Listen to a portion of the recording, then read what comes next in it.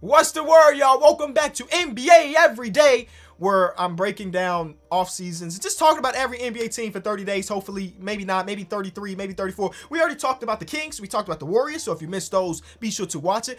Even if you're not a fan of those two teams, I try to do a good job of just making an entertaining video, so I would give it a chance if you haven't already. But now let's talk about my Chicago Bulls. You like Kenny, bro. This is the third Bulls video you done dropped in a little over a week. We tired of hearing about the Bulls.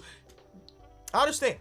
This is a little bit different, though, because when we talked about the Lonzo Ball signing and we talked about the sign and trade for DeMar DeRozan, that was my perspective as a fan on Cloud 9, a biased fan that's just super excited that the Chicago Bulls did anything, right? Those are spur of the moment, pure emotions. And now since we're a week away from that, 2 weeks away from that, I can look at it from a different scope, different perspective, and kind of, again, talk about the Bulls. A lot of it is nitpicking. I mean, think about the first 2 episodes of the series so far. We nitpick, you know what I'm saying? That's part of the media. That's part of what we do as NBA fans, is we nitpick things.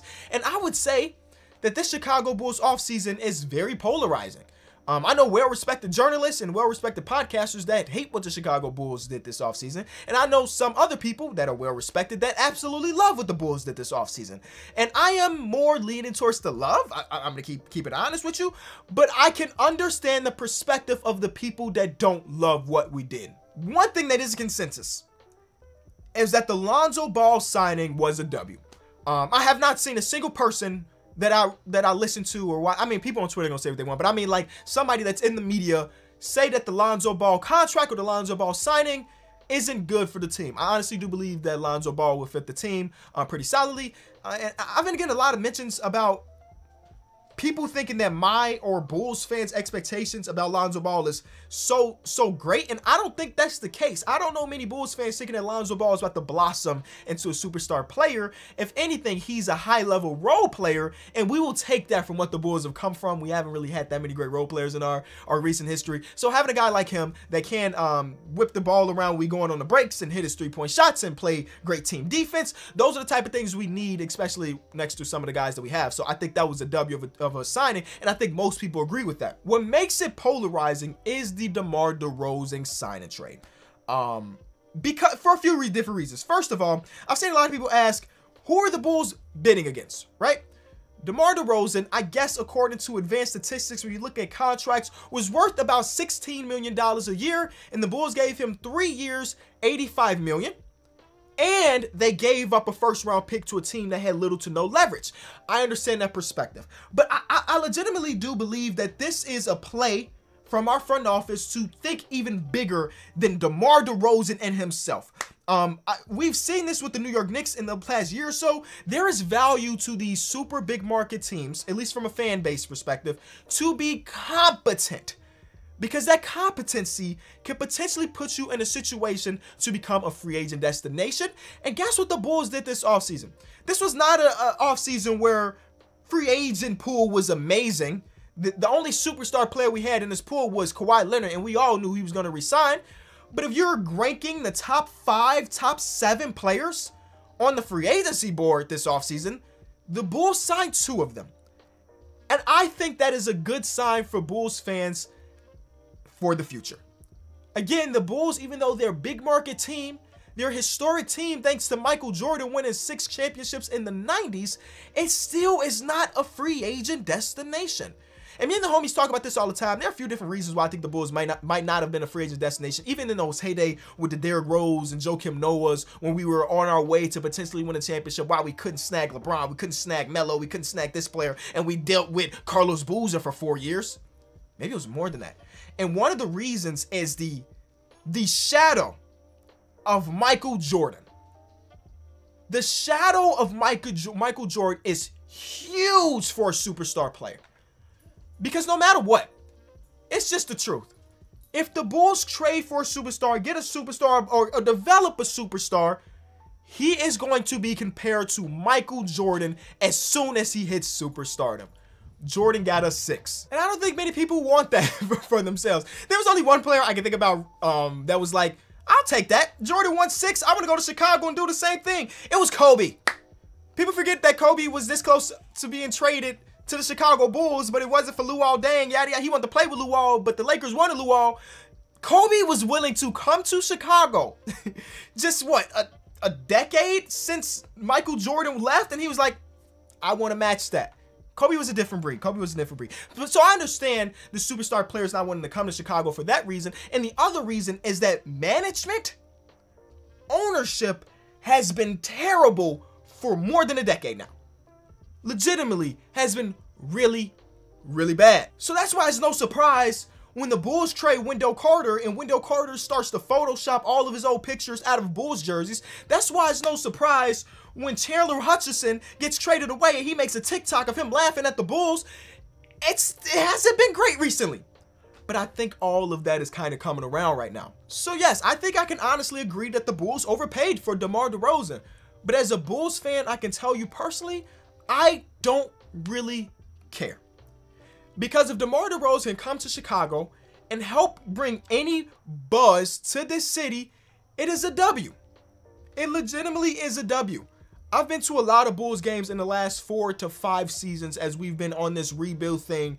And though the fans pack out the house every single night, there's a different kind of energy when they're good. The last time the Bulls were good is when we made the 8th seed. We went against the Boston Celtics, and it was Rondo, Dwayne Wade, and Jimmy Butler. There was a kind of a roster right there. But those first 2 games on the road, going into Boston, the city was buzzing. We need those type of things again. Now, DeMar DeRozan, Alex Caruso, Lonzo Ball, Tony Bradley should be good enough for the Bulls to make a playoff spot. It should be. But as much as we spent this offseason, there is no guarantee, and that's the thing that's a little bit scary. I saw somebody on Reddit, I'm pretty sure, they had an unpopular opinion saying that the Chicago Bulls are just going to be another version of the Indiana Pacers. And I looked at that, and I was like, sure, I can understand where he is coming from. The Indiana Pacers are a team that's going to be in the playoff hunt every single season. Some years they might make it, some years they won't make it, but they always have a good roster of like quality NBA players, but never get the superstar player or never do the thing to get it over the hump. And I can understand that. But here's my big but here. The Bulls have this X factor, and it's this 19-year-old kid named Patrick Williams. I don't believe that Patrick Williams is going to be a star in his sophomore season, but I believe that Patrick Williams will be a star eventually. So, hypothetically speaking, this is me thinking big picture, and these are the type of things I think about all the time when I think about my Chicago Bulls. 2 years from now, DeMar DeRozan will be 35-ish years old. That will be the last year of Nick Vucevic. We don't know what's going on with Zach LaVine, but hopefully get an extension. That core is going to be pretty old in comparison to some of the other teams in the league.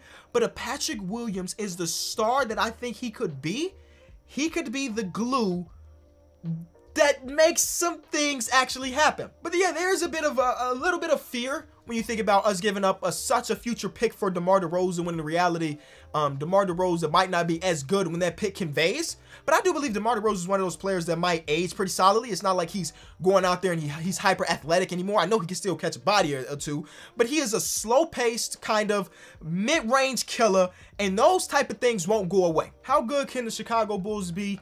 Honestly, I think our ceiling is more like a 4 seed, and I think our floor is like an 8 seed. I hope that we don't hit the floor. I will much more likely hit the ceiling. I don't want the Bulls to be in the play-in, because if we did all of this just to be, what, 2 seats higher, 3 seats higher, I would hate that so much. We do have our pick this year. We have our pick in 2 years. So it's not all lost on the draft capital, but we did trade some future picks. I'm super excited to see what happens with Zach LaVine. And I'm not talking about on his contract things, but more on his ability to adapt to being around better players. Zach LaVine is the oldest player in the league to never make a playoff appearance. And I want that to end, man.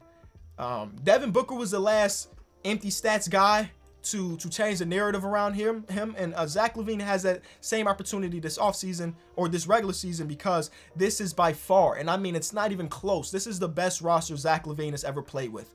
I think offensively the Chicago Bulls should be a top 7 offense in the league. I think that Billy Donovan is good enough to facilitate a good offense. I do worry about the defensive side of the ball. With DeMar DeRozan being a negative defensive player pretty much for his entire career, Nick Vucevic being a pretty negative center, and Zach LaVine's still growing as a defender. I watched the Olympics. I see him trying to lock in, and I think we need a lot of that this season. We do have a lot of holes on the defensive side of the ball.